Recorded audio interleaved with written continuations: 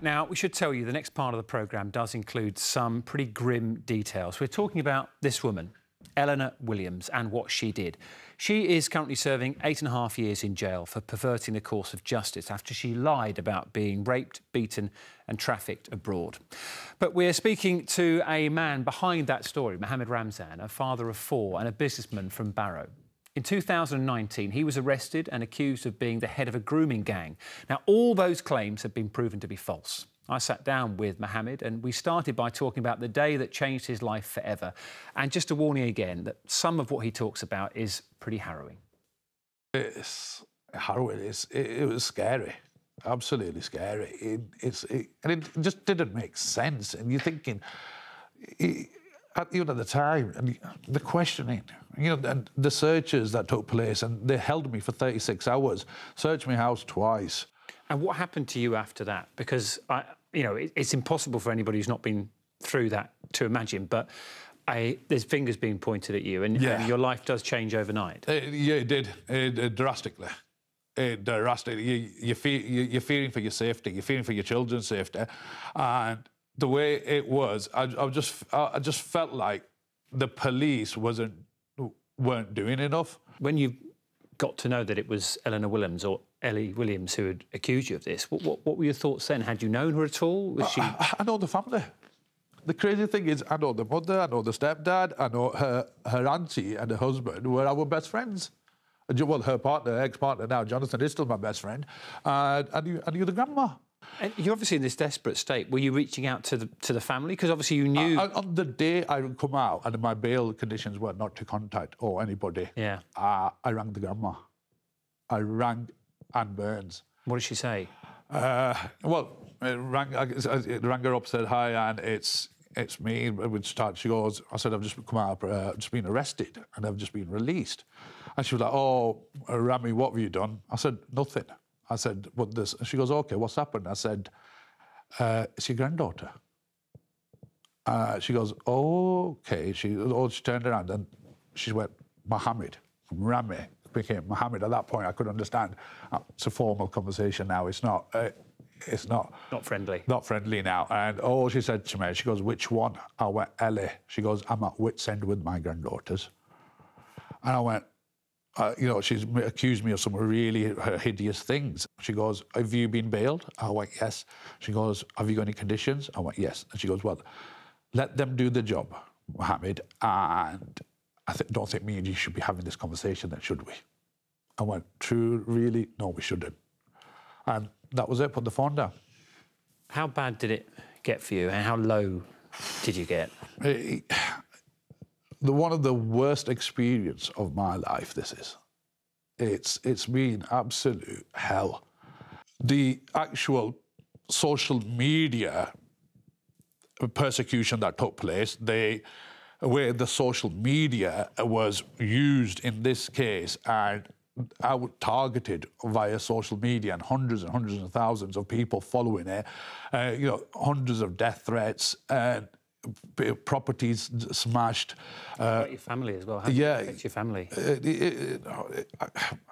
I found my son, sliced his arms one of the days. It was 1:30 at night. I've gone to use the loo. His room's next to, there's lights on, and I walked in and you see his son.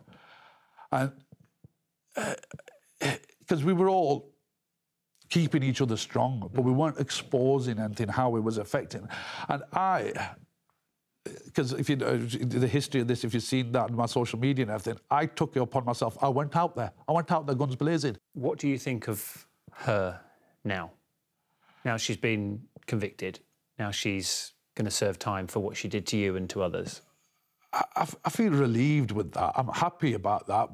But my concern is the damage she's actually done for real victims. How far this is. The rape cases are already so difficult to prove. And what has she actually done to sisterhood, or the real victims, and the damage that she's done to us and the rest of them, and it's the ripple effect, the families. What would you say to her now if you had the opportunity? Well, I would love to know why, and tell us the truth. Why? How can you actually just go and do that? And she feels so, even in the court when I've seen her, even with the verdict, with the sentencing, there's no remorse. I denied my family in the sense of not knowing what all the difficulties they were going through. My wife's a very strong, independent person, and she was going with her friends, and now it's coming to me that she'd go and offload there, not with me. And with my sons, how they were affected, I didn't really sit with them or talk about it. It was just, I'm taking them on. We're not running away. And there was a point of where everybody, my sons, wanted to move out. And I was like, no, we're not.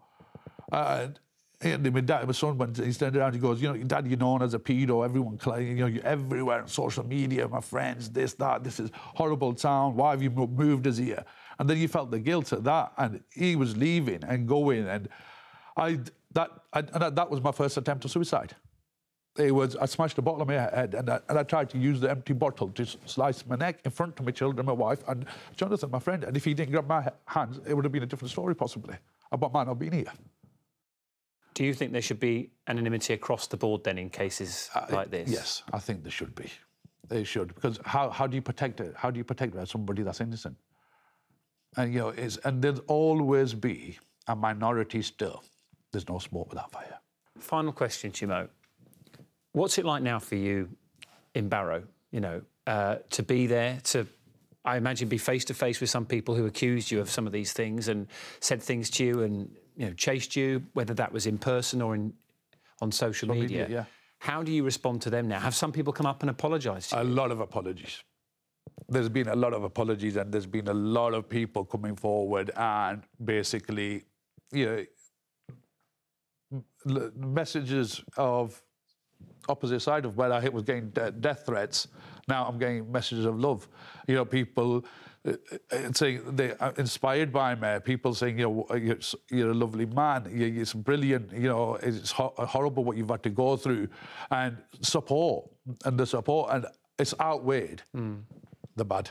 It's been a real pleasure to talk to you, and I hope this and some of the other interviews that you have done will help you. Thank you. Take care of yourself and look after your family as well. It's been lovely to talk to you. Thank you very much, Jan. Thanks, Mo. Thank you.